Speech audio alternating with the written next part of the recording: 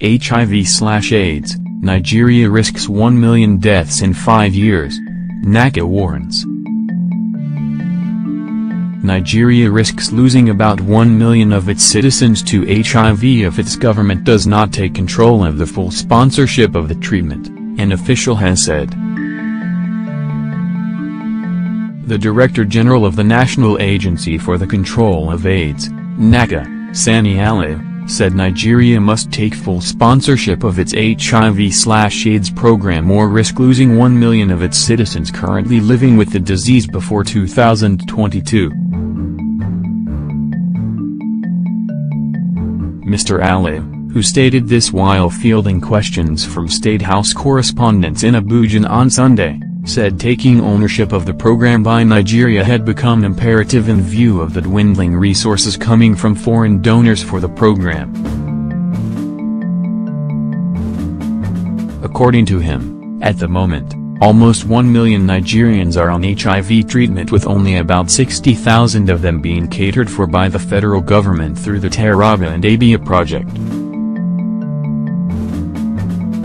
He said about 700,000 HIV-positive Nigerians were catered for by the EU government, while remaining 240,000 people were being treated through funds donated by other global organizations. He, therefore, warned that, if our major donors decide to stop funding HIV/AIDS program, almost 1 million Nigerians will come off the treatments. I can tell you as a physician that if those 1 million people are out of treatment, statistically most of them will be dead in the next 5 years.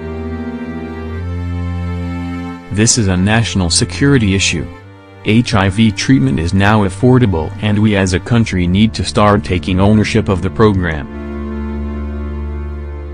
As I mentioned to the National Economic Council, there is no program on earth that is open-ended. No donor agency will come to you and say I'm going to look after you forever. It will never happen. So, eventually, sooner or later, those funds will dwindle and they will go away. At the moment, we have an opportunity. We have an opportunity because in the last few weeks we have just crossed the tipping point for the epidemic. The tipping point for the epidemic is when we have more people going on treatment than we have new infections, which means that the epidemic is on a real downward trend, and therefore we need to maintain that momentum.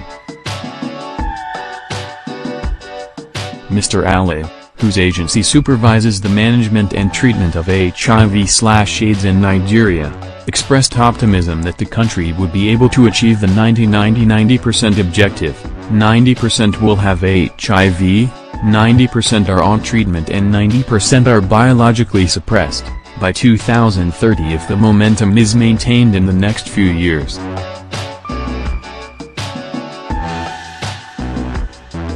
He disclosed that state governments had already agreed to commit between 0.5% to 1% of their monthly allocation towards HIV/AIDS programs. He said, "We are not asking for that money to come to the federal government.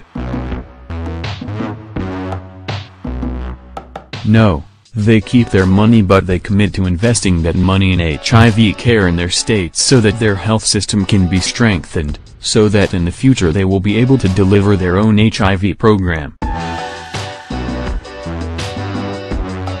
By providing those funds we will be able to increase the number of people on treatment by 50%.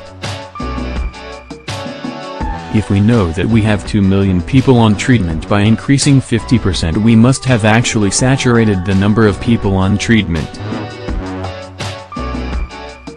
And with the HIV epidemic, once you have more than 80% of your people living with HIV on treatment and biologically suppressed, you don't need to do anything. The epidemic will die out on its own because the infectivity is so low that the efficiency of transmission is interrupted."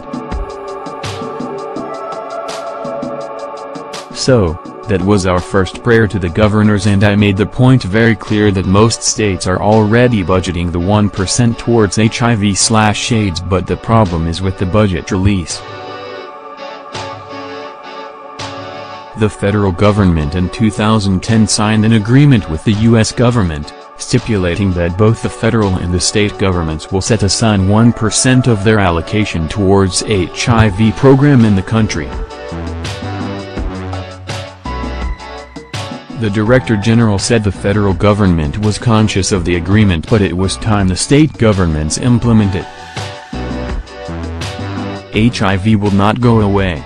You just don't sit down and pretend it is not a problem simply because somebody is paying for treatment for your citizens. You have to sit up and do it yourself. I'm happy to say, the state governors agreed to that prayer and we will follow it up with them. Mr. Ali also said state governments had agreed to remove all fees and charges for antenatal care for pregnant women living with HIV/AIDS. Nigeria is right at the bottom of the list when it comes to pregnant women with HIV in terms of transmission. Thousands of babies are born in Nigeria every month with HIV. On average, 1 in every 3 babies born in the world is a Nigerian child. We are covering only 1 out of every 3 pregnant women with HIV. Countries in the world had sorted out a mother-to-child transmission. It should not be impossible for Nigeria to do so. There are countries that have completely eliminated mother-to-child transmission.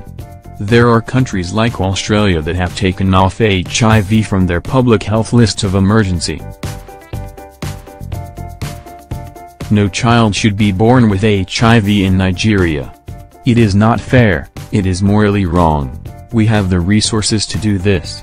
We have only about 160,000 pregnant women estimated to have HIV.